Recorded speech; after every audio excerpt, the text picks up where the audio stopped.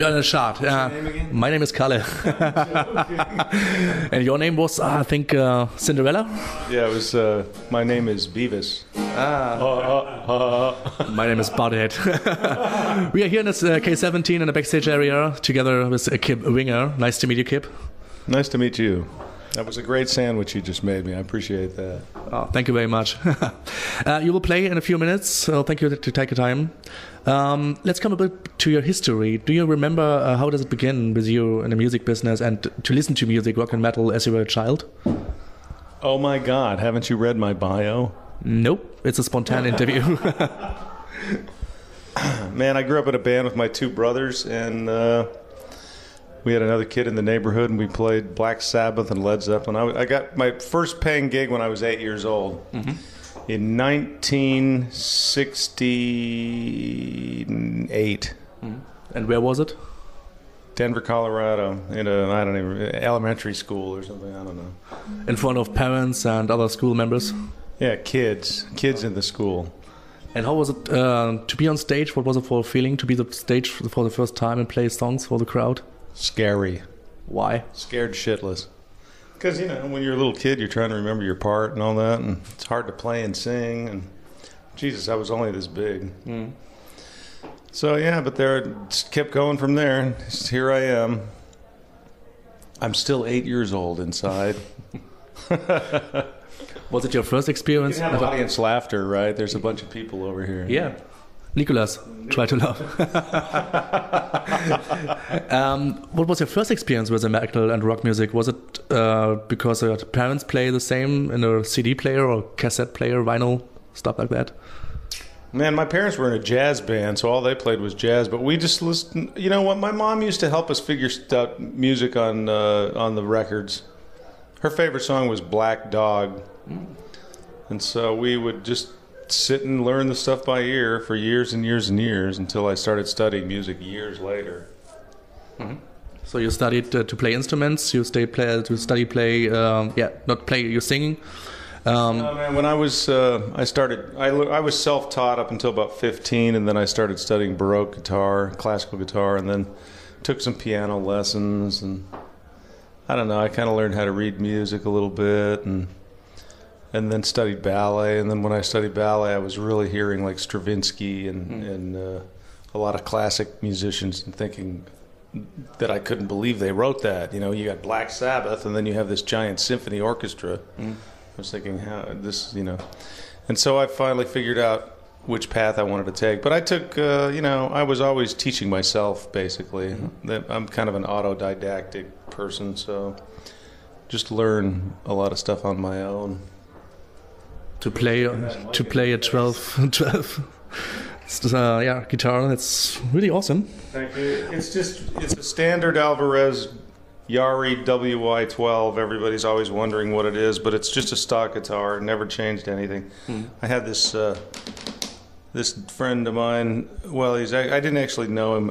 A friend of mine had this other guy paint this for me, the guy that used to work on my guitars. And I've been using this guitar since 1996. Okay. So every acoustic show I've done since 96, I've used this guitar. Great. I'm thinking about retiring, but it just plays so well. I'll just play it till the day I'm dead, and then I'll donate it to whoever wants it. Okay. What is the meaning behind the picture on this guitar? There's no meaning. It's just this is a picture from the first solo album I did. It's in the inner sleeve. So it was just images taken from the first solo record I did. Okay. Kip, would you create a band right now in the music business? Would you say, hey, let's do another band or maybe you could be in a newcomer band and with things in your mind you have all the years? Oh, are you asking me who I would have in a band if I made a band now? If you would create a band, yes. Which members maybe? And would you create a band right now in the music business? No, I wouldn't. But I mean, I would encourage other people to. I think there's more good music out now than there was when I was getting started. Really? I do. Yeah. Everybody's always like, "Oh, music is shit now," and I'm like, you know what shit is that you're old and you can't keep up with the times. I mean, the people are always like, "Oh, music's not what it used to be," and I'm like, that's such bullshit, because it's really music new music is for young people, and so there's a lot of great bands for that are coming out. Great songwriters. I mean, I live in Nashville, and I hear so many good artists come out of there. Say some names. Which one do you prefer? Well, who's that band? Of course, I can't think of the names now. It starts with a P. Is it with a girl singer, a young rock band? Nicholas? You don't mean Hailstorm? No. I want to say Pandora, but that's not it. It's not Pandora. It's Paramore. Okay. You know, bands like that. There's a lot of bands like Paramore in Nashville, and they come out. I produced one band named Legion. They broke up, but there was a lot of good stuff, man. And the young songwriters, singer-songwriter types, man, they're writing some kick-ass shit. Because a lot of what's happened is now that the internet is available to young writers, they go back and they listen to all this old 70s and 60s stuff, and then they're integrating it with all the new stuff, and it's really good. I mean, you know, for all the people that are like thinking that music is shit right now, they're just not listening with an open mind, I think. But I mean, I wouldn't make a band. But if I did, Andy Timmons would be my guitar player. Okay, you can choose your old-time favorite band with members that can be alive or be dead. Oh, alive or dead? I don't know. I played with all my heroes, so I'm not so fascinated by it anymore. Andy Timmons.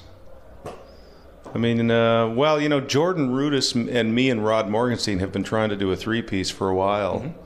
We've been talking about it for years and years. Even before Jordan was in Dream Theater, we've been trying to like do this kind of ELP vibe. But we haven't. Our schedules have just not really worked at all. He's like, I mean, in my mind, he's the best keyboard alive right now. Okay. Keyboard player who can play any kind of music, the top of the classical stuff, prog, anything. He's an absolute unbelievable musician. So people like that is who I like to play with, so I can learn while I'm playing instead of just, you know, jamming for the fun of it. But I don't know. There's a lot of good people out there. Mm. And what can the fan expect from the Evening Ride today? Acoustic show. How would you describe the show if you stand in a crowd and see yourself? I'm going to play a little Green Sleeves. The long version. This is the album version. That's really stupid. I'm sorry. I do all the Winger hits and a lot of my solo music. It's all very adapted to this guitar, and I've developed it over years. So it's not really an acoustic show. It's more of a rock show played by one guy on a guitar, you know. Because this guitar is not actually acoustic. It is acoustic, but it's got no hole. So I plug it in. It's got electronics, and it's very loud, and you know. So I think it's. You know, in the States, I have people come over and over to my solo shows because they're kind of a thing. I get some people to sing with me, and, you know, we have a lot of fun. It's like a love fest. Mm-hmm. Okay. Then maybe you can give us an example for tonight, right now? Like, I'm not plugged in. You won't hear anything. Okay. Can you hear that? Yep. You can? Nothing. I have a song called Nothing. But it's, you know, it sounds like shit if it's not plugged in. So you have to come see my show. Then thank you very much for the short time. Awesome. It was a pleasure. Thank you very much for having me. I appreciate it. Okay. See you next time. See you, man.